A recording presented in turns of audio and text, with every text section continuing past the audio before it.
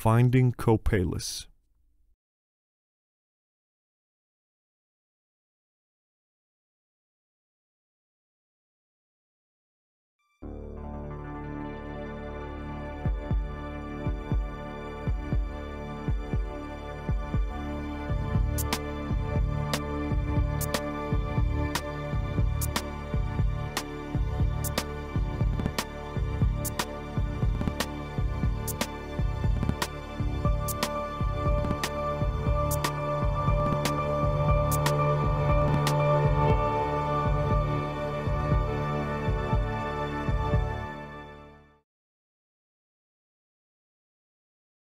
Andy loses his job at the lumber mill. Then his grandfather dies and leaves him a metal detector. Not willing to let the old bastard get to him, Andy sets out to use his inheritance to find his fortune on Copalis Beach.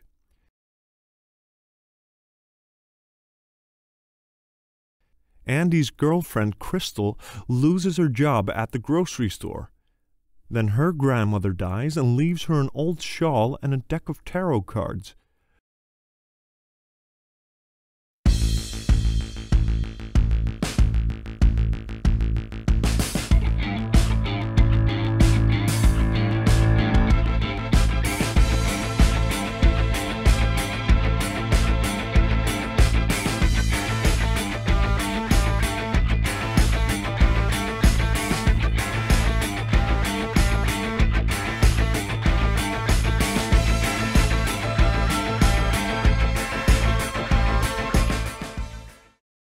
The two of them put their new resources together in an attempt to twist fate for their own benefit. It works. Okay, so where do I need to look? Well, you have to give me some sort of idea of the general area.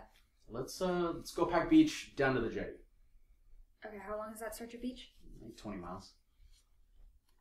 Okay, so I'll just turn over cards from the Major Arcana. Whatever, just tell me where to look.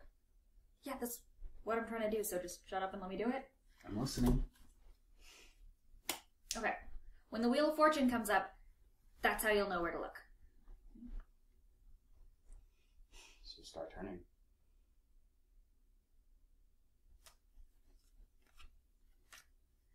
Magician. High Priestess. Temperance. Mm-hmm. The Empress. Wheel of Fortune. There it is. Right. Okay, so where do I look? Okay, so it was the 5th card, so try the 5th mile from Pack Beach. That's right around Copalis Rock. Okay. Okay.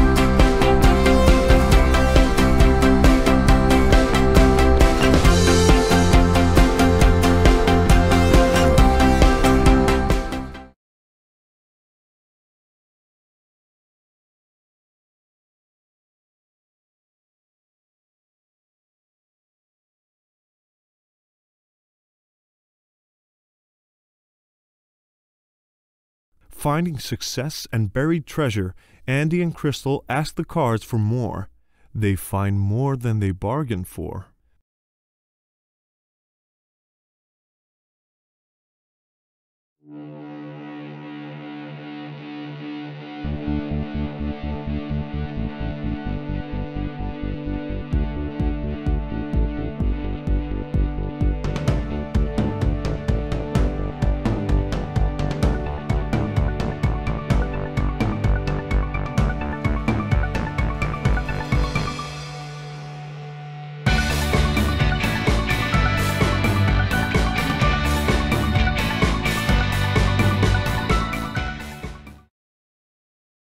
The treasure Andy finds has come from a tsunami shipwreck from across the Pacific nearly a century ago.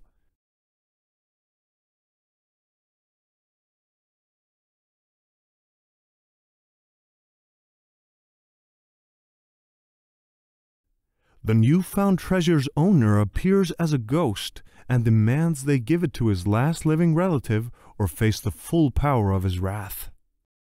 Will Andy and Crystal find the ghost's last living relative? Will the ghost cease haunting Copalis Beach?